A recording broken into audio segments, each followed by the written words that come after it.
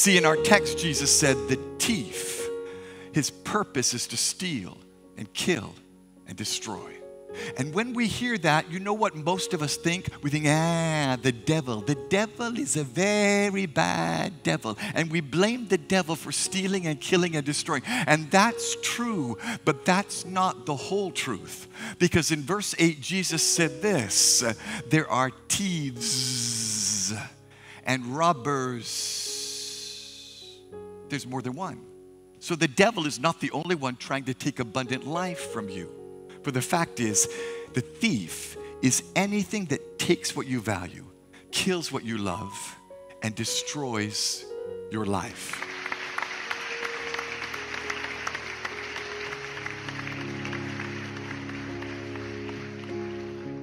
It was a beautiful day in Germany. Everything was going smoothly at the Green home. Little 4-year-old Travis Green was playing happily on the 4th floor of his family's house.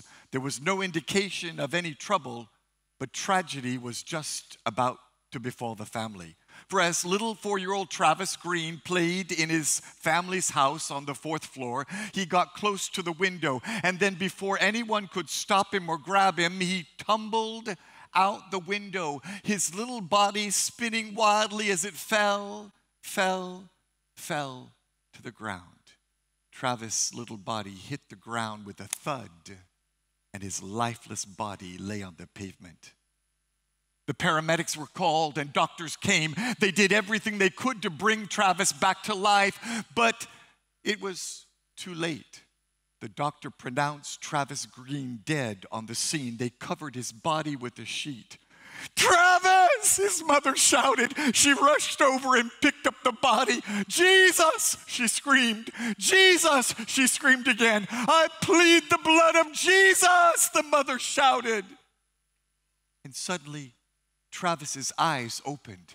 His heart started beating. His lungs started breathing. And Travis Green came back to life, raised by the power of the blood of Jesus. Today, Travis Green is a gospel singer and a pastor. He travels around the world telling people about the time when there was no way out, only Jesus. And if Travis Green were here, he would tell you what he tells people all over the world. When there was no other way, when there was no hope, when life was gone, when there was no possibility, Jesus Christ came and lifted him and brought him back to life. The doctors gave up hope. The medics turned their back and walked away. For you see, there is no medical facility in the world that can do anything for the lifeless. No matter how much the money, no matter how much the training, no medical professional in this world can raise the dead. But when there's no other way, there is Jesus. And the same is true for all of us today. In fact, all of mankind. For you see, the fact is, man has fallen. It began in the Garden of Eden when Adam and Eve sinned and they fell into sin and death. And the Bible says sin and death have spread to all men everywhere. For Romans 5:12 says sin entered the world through one man and death through sin. And in this way, death came to all people because all sinned. And we're included in that. For Romans 3:23 says all have sinned and fallen short of the glory of God. And when man fell into sin, we lost our hope and lost our connection to God. We lost our soul and we lost our life. And nothing in this world can bring us back. Only Jesus. But without him, the wages of sin is death. Without Christ, we're in despair. And man is always looking for a way out. Man is always trying to come up with a way to bring himself back to life. He created religion and sacrifices and rituals trying to solve the problem, but none of them worked. Man created excuses and intellectual arguments, but none of those bring us back to life. No matter what we do, we cannot save ourselves. That's why the coming of Jesus Christ is such good news. When Jesus came, he came to lift us. When Jesus came, he came to give us hope. He came to give us life. He came to turn us from death to life. For only Jesus can give us abundant life. That's what we're going to discover in our sermon this morning. Our sermon is entitled, No Other Way, Just Jesus. But before we learn more, let's bow our heads and pray together. Almighty and everlasting creator of the universe, Jehovah God, our Father in heaven, we come to you in the name of Jesus. We ask in this holy moment that you will descend upon us by the power of your Holy Spirit and speak to each and every heart. Open our eyes to see the truth. Show us that there is no other way, just Jesus.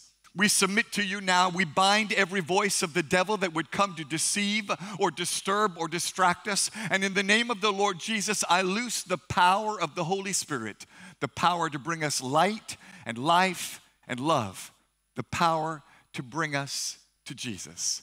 We thank you by faith that at the end of the day, your name will be glorified and our lives will be transformed. In Jesus' name we pray, and everybody said, amen. I want to invite you to take a moment right now, join your faith with mine, put your hand on your chest and pray out loud after me. Just say, Dear Jesus, speak to my heart, change my life, manifest your glory in me. In Jesus' name, amen and amen. Welcome to Agape House. We want you to know we love you and you have a friend at Agape House. If you believe it, say amen.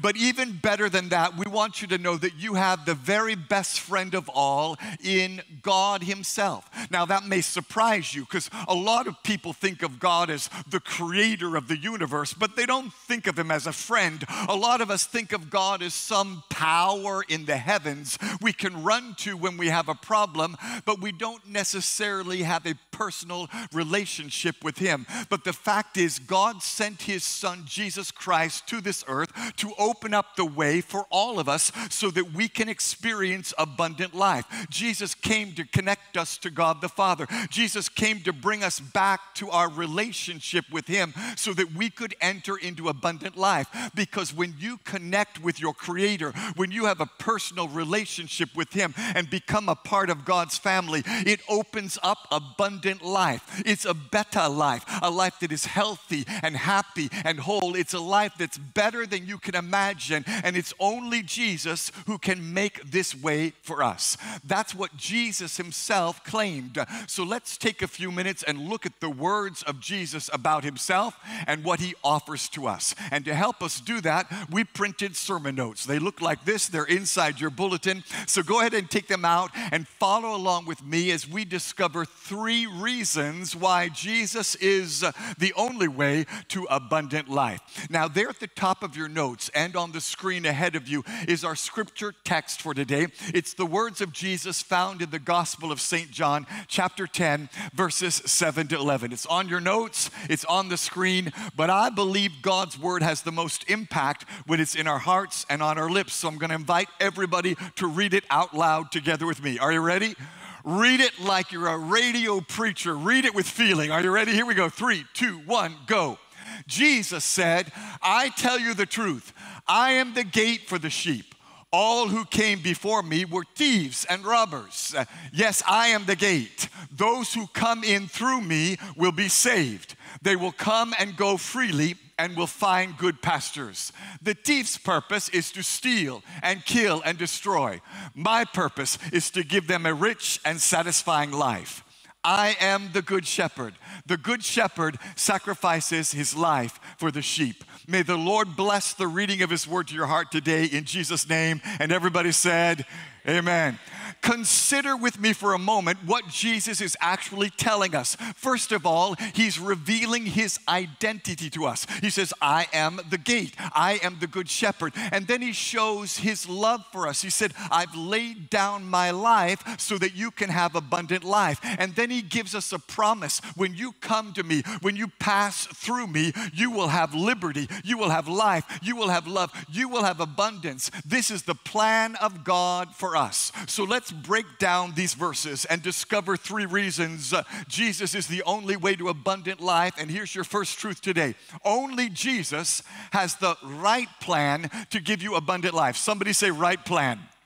Listen again to Jesus' words in verses 7 and 10. He said, I tell you the truth, nubilao, I am the gate for the sheep. My purpose is to give them a rich and satisfying life. And understand what Jesus is telling us here. Another translation says it like this: my purpose is to give life in all its fullness, more and better life than you ever dreamed of. So your first step to entering the abundant life is to understand that God wants to give you abundant life. That's what Jesus tells us He came to do. That's the purpose of His coming. His purpose was to provide us with a way into abundant life. You see, it has always been God's plan for us to experience abundant life. God chose us and loved us, and His plan for each and every one of us, no matter who you are or where you came from, was that you would experience a better, abundant life. That's what Ephesians 1, 4, and 5 tells us. Listen to the Word of God. Even before He made the world, God loved us and chose us in Christ to be holy and without fault in His eyes. God decided in advance to adopt us into His own family by bringing us to Himself through Jesus Christ. This is what He wanted to do, and it gave Him great pleasure. Before you were born, before your parents were born, before Ghana was a nation, before the worlds were created, God sat down and planned. He said, I'm going to create mankind. I'm going to make Amma and Kofi and Kwame and Kojo. I'm going to give them a path to connect with me and be members of my family. I'm going to lead them in the path that will take them to an abundant life because God loved us. He chose us, and He decided long ago that He would adopt us and bring us to Himself, that we might experience abundant life. For you see, God loves you more than words can say. God loves you more than you've ever been loved by anyone before. For Psalm 36 says, your unfailing love, O Lord, is as vast as the heavens. Your faithfulness reaches beyond the clouds. Your righteousness is like the mighty mountains. Your justice like the ocean depths. How precious is your unfailing love, O God. All humanity finds shelter in the shadow of your wings. And I'm here to tell you today that God loves you more than words can say. God loves you more than you can imagine. And when you come to Him, Jesus, the gate to abundant life, you find shelter and rest and blessings in His arms. That's why I boldly declare to you that God has a plan for your life. God created you to be blessed. He created you to experience His presence. He created you to have a healthy, happy, better life than what man can give you. And I'm here to declare to you today that God wants you to have a right and a happy life when you follow His plan. The problem for most people is that we're not happy. We don't have an abundant life because we're not following God's plan. We're trying to chase the abundant life through another plan. Even though God loves us more than words can say it, even though God plans for us to have a happy life, we end up unhappy and miserable. And the reason is clear from Jesus' words. There are enemies to your abundant life. Just tell your neighbor, happiness has enemies. See, in our text, Jesus said, the thief, his purpose is to steal and kill and destroy. And when we hear that, you know what most of us think? We think, the devil. The devil is a very bad devil. And we blame the devil for stealing and killing and destroying. And that's true, but that's not the whole truth. Because in verse 8, Jesus said this, there are thieves and robbers. There's more than one. So the devil is not the only one trying to take abundant life from you. For the fact is, the thief is anything that takes what you value, kills what you love, and destroys your life. Turn your notes over to page 2 and consider with me that the devil is not the only thief. Sometimes there are other people who are thieves. Sometimes there are other people who are trying to steal what you love and kill what you love and destroy your life. But even though the devil and the other people are there, the worst enemy we face is oftentimes ourselves. We are often the ones to blame for our own happiness because we continue to choose paths that don't lead us to the abundant life. We end up robbing ourselves of of happiness because we make choices that rob our lives of peace and love and joy. Most of us like to blame the devil, and most of us like to blame other people. We blame the auntie in the village or our mean boss. But the fact is, we are responsible for our own choices, and we have all sought the abundant life with another plan and another path. Instead of coming to Jesus, we think we know better. We think we can figure it out for ourselves and use ways and means to get what we want. We think we have a better plan for abundant life. So we chase possessions, and we chase power, and we chase popularity, and we chase pleasure. Oh, we chase pleasure, but we end up empty-handed and brokenhearted and lost. But the truth is, you always go astray when you look for another way. That's the lesson we can learn from Kwesi Addo-Botry. He discovered it when he left Ghana for Canada seeking the abundant life. Surely life would be good in beautiful, prosperous, peaceful Canada. So he left these shores and left for Canada. No more doomsor, no more bad roads, no more poor pay and high prices, no more suffering, yay! And things certainly looked good for Kwesi at first. He settled in the city of Toronto, Canada, hey! He was able to start remitting money home to his wife and 4 children in Kumasi. His plan for abundant life was working out until it wasn't. Last month, on Saturday, February 17th, Kwesi was on his way to the bank in Toronto, Canada, to remit money home to his wife and 4 children in Kumasi when he was shot and killed on the streets of Toronto, Canada. And all too late, Kwesi learned that money can't buy abundant life. For the Bible says in Ecclesiastes 5:10, those who love money will never have enough. How absurd to think that wealth brings true happiness. Because you always go astray when you look for another way. That's what Annabelle discovered. She thought for sure she could work her way to an abundant life by working the streets. So she became a prostitute, selling her body to get to a better life. And so it was on Friday, September 8th last year, Annabelle hired a taxi from Kasua to Owutu-Breku to visit a client.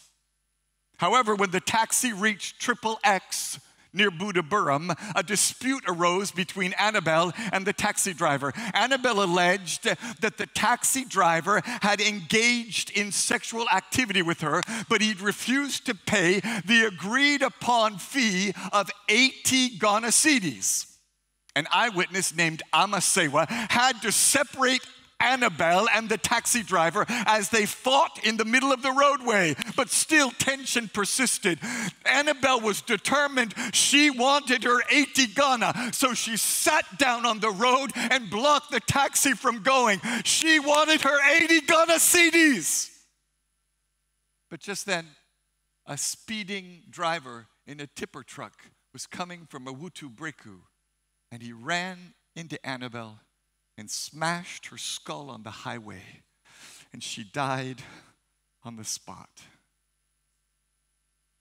Because you always go astray when you look for another way.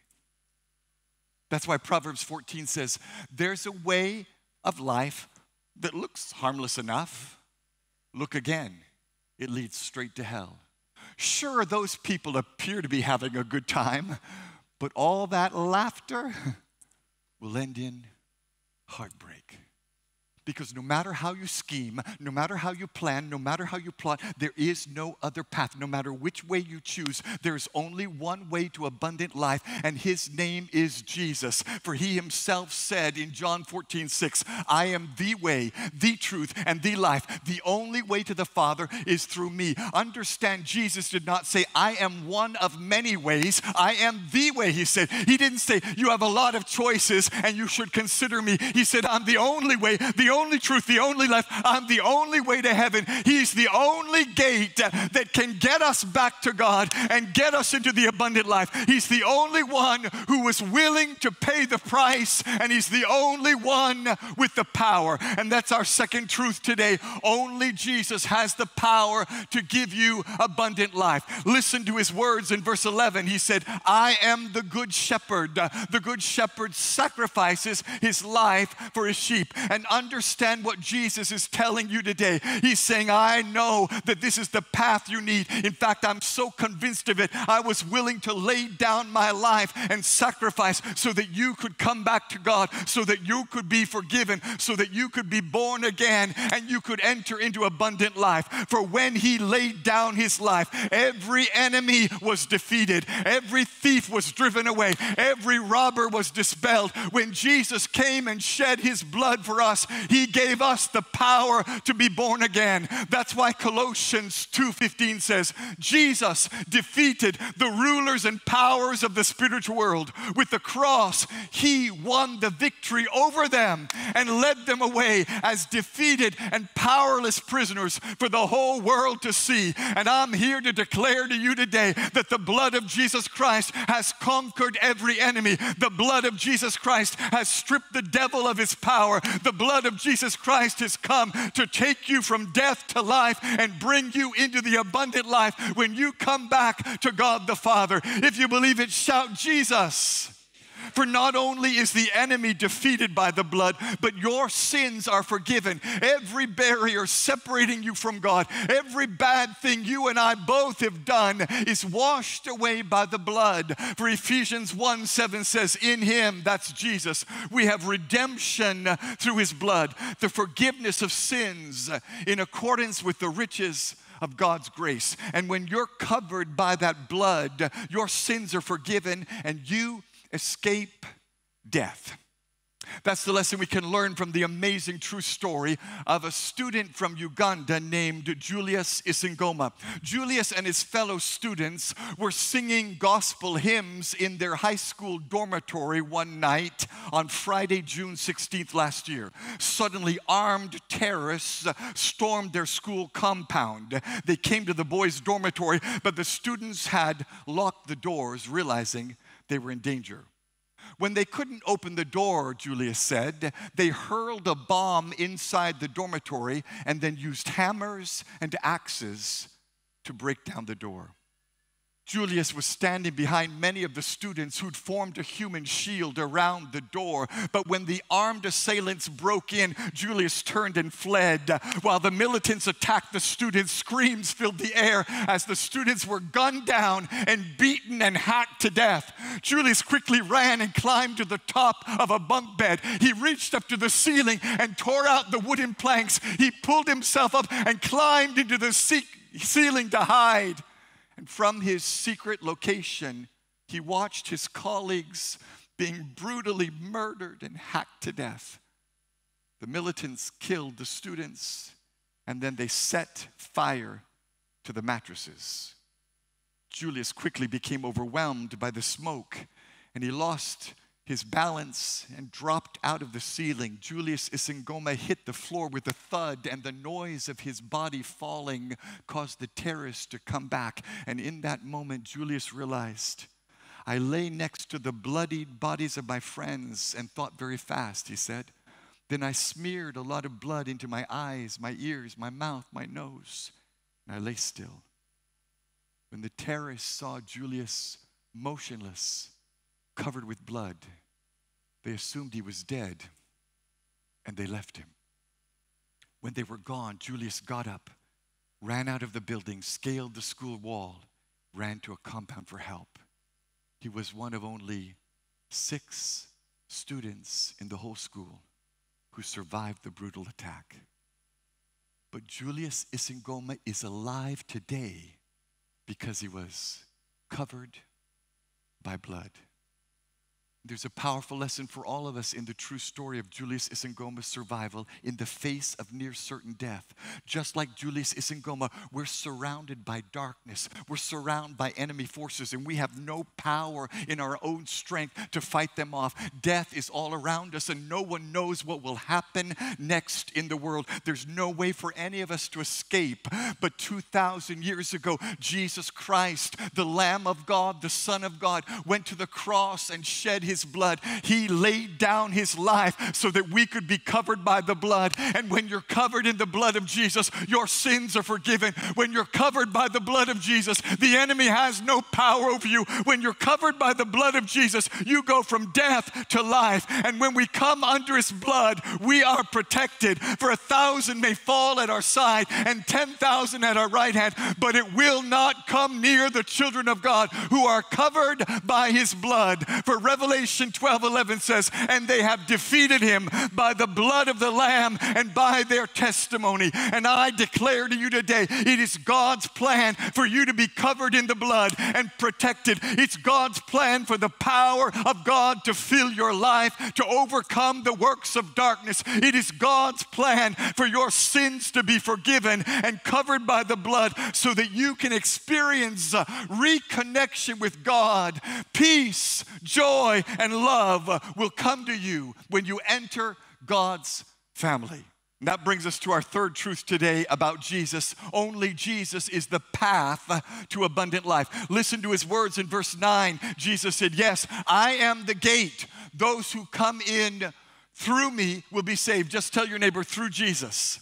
Notice how Jesus says that the path is through him. You've got to connect to Jesus. You've got to come to Jesus. There's only one way to the Father, only one way to life, and it's through Jesus. He himself is the path. You don't come to the Father through a church. You don't come to the Father through saying prayers or having rituals. You don't come back to God the Father through a prophet. There's only one way back to God the Father, only one mediator between God and man, only one Savior who laid down his life, only one who gave his blood and sacrifice for you, and that is Jesus. When there is no other way, there is Jesus. Somebody shout Jesus.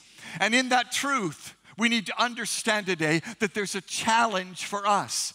For Jesus is telling us, I provided what you need, but you've got to get up and come through me. You've got to get up and make a decision. You've got to step out and make a choice to enter through the gate he offers. God wants you to experience abundant life. He paid the price for you to experience abundant life. He has the power to deliver you and free you, but there's something you must do. You must come in through him. That's why Jesus said in John 6, I am the bread that gives life to people. Anyone who comes to me will never be hungry. Anyone who believes in me will never be thirsty. When anyone comes to me, I will never send that person away. And hear what Jesus is calling us to do. Believe in him, come to him, receive him. That requires choice, requires your commitment. It doesn't happen automatically. It requires you to do something today, to step forward and say, Jesus, I come to you. I receive you. I believe in you.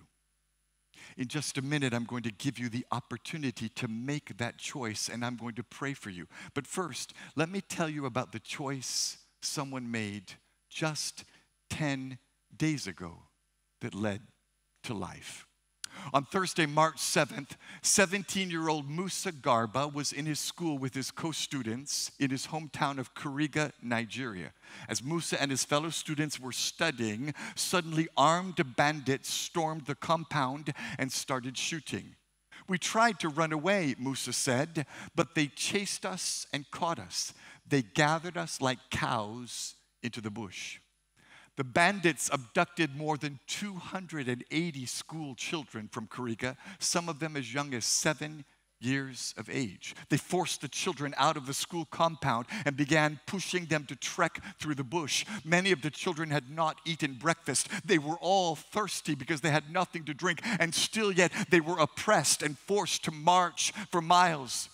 But Musa kept looking for an opportunity to escape. And when he had a chance, he would secretly talk to his mates. Come on, let's escape. Let's make a run for it. Let's find a way out. But no one would agree. They were all too afraid. Under the bondage of oppression, they just kept marching on to their own death. But then as the sun was setting, Musa noticed his opportunity. He looked around to make sure no one was watching. And then he snuck off the path and dove into a grass heap. He laid perfectly still, and as the abductors and the students marched on, he was hidden in the grass until they'd gone. Once it was totally dark, Musa Garba got up on a different path and ran to a nearby village and got help. Musa Garba had been trapped and taken hostage. He was oppressed and unable to get free, but God provided Musa a miraculous way out, a path to freedom. It required Musa to make a choice. It required him to take a step of faith. It required him to fight fear and overcome opposition. But when he made the choice to live, he entered a new path and received a second chance. And the same is true for all of us. No matter what you've done, no matter where you come from, no matter what bondage you're in, no matter what addiction holds you, no matter what the devil has said to you, you can be free. God has made a path, a way out. It requires you to get up today and make a choice. It requires you to take a step. It requires you to overcome the fear. Don't worry what people will think. Say, I don't care about anybody else today. I'm coming to Jesus. He is the gate, the good shepherd. He has a plan for you to have abundant life. He has the power for you to have abundant life. And when you come and pass through him, he becomes the path to abundant life. That's why Jesus said in John 1:12, to all who received him, he gave the power to become sons of God, to those who believed in his name. All across the auditorium, in the balcony in the back, would you stand together with me right now, everybody? Would you just stand up in the balcony, in the back, on the sides? I'm going to take a moment and pray with you. I'm going to give you an opportunity to pray with me. Would you close your eyes and bow your head right now? If God is speaking to you, you want to come to Jesus, today is an opportunity for you to say, I believe in Jesus. I want to come to him. I'm clinging to him. I receive him. Would you just lift up your hands so I can see you? I want to pray for you right now. Thank you, my son. Thank you, my daughter. Thank you. God bless you. Everybody all across the balcony, the back, just raise your hand. This is your chance to say, Jesus, I receive you. I come to you. Your sins will be forgiven. The enemy's power will be broken. Now, everybody with your hand raised, I want to invite you to come and join me at the altar. Would you just come, my son? Would you come right now, my daughter? Just come and join me so I can pray for you. Just come and stand here with me so we can pray together. Everybody with their hand raised, if you're here today and you say, I want to receive Jesus. I want to come to Jesus. I want to believe in Jesus. God's going to do something new in your life. He's going to do something miraculous. You can come from the balcony. We'll take a minute and wait for you. We'll wait for everybody and anybody because God is calling you today. This is your chance to break free. This is your chance to be liberated. This is your chance to pass through the gate into abundant life. Just come, everyone from the back, from the side, come and join us here today as we wait upon the Lord. Would you bow your head and pray with me right now all across the auditorium? Just lift up your voice and say, Lord Jesus, speak to us. Lord Jesus, move in us. Lord Jesus, come upon us today. We submit to you, Lord. We bind every voice of the enemy against us in the name of Jesus. God bless you, sir. God bless you. Right at the front, there's still room. Come on up, my son. Come right this way, my son. We're here for you. We're praying right now. Everybody in the crowd, would you pray? It's still opportunity. There's still opportunity. Thank you, my daughter. Thank you. God bless you. Come to the front. We receive you now. You're here to say, Jesus, I need you. Jesus, I love you. Jesus, I want you. Come on, everybody. Help me pray right now. Pray that God will move. Pray that God will touch these blessed souls. Pray that God will touch these men and women today. Father, we thank you. We bless you. We praise you today. We worship you, Lord. We give you glory and honor and praise and thanksgiving for your peace and your joy that's here with us. Yes, Lord. In Jesus' name. Yes, Lord. In Jesus' name. Yes, Lord. Now listen, friends, this is a very simple thing. The Bible makes it clear it's not difficult. There's just some things you have to do. The Bible says first you have to admit you're a sinner and ask God to forgive you. I was a sinner and I asked God to forgive me. I did a lot of bad things. I did stupid things, but God has forgiven me. He will forgive you. 1 John 1:9 says, if we confess our sins to Him, He's faithful and just to forgive us our sins and to cleanse us from all wickedness. And then secondly, you just believe in Him. For the Bible says in Acts 16:31, believe on the Lord Jesus Christ and you will be saved. Believing is just say, Lord, I believe you are who you said you are. And then third, commit yourself to God.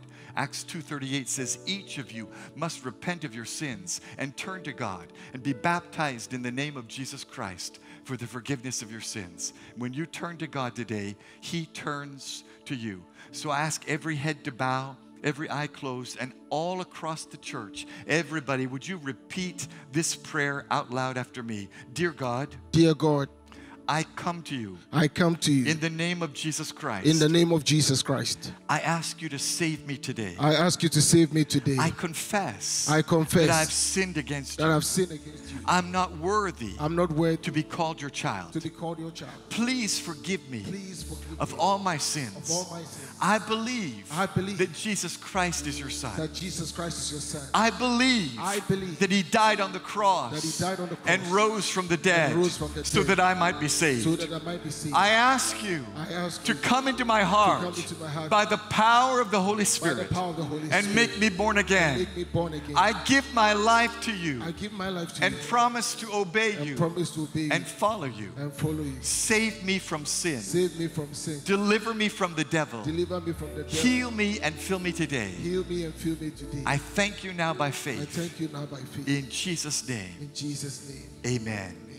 Let me pray for you. Father, in the name of Jesus, I lift up every man and woman, boy and girl here at the front. I pray for everyone who prayed with me right now, that your Holy Spirit will come in and fill them with your love and your presence. We come to you, Jesus. We believe in you, Jesus. We receive you, Jesus. You are the gate, and today we take a step and enter into the family of God. We enter into abundant life by faith. Deliver your children from the devil. We break every power of darkness. We break every power of sin, and we cover them with the blood of Jesus. We plead the blood of Jesus over their life. We thank you by faith. You've taken them from death to life, abundant life, through the power of your blood. We bless them today in Jesus' name. Amen and amen and amen.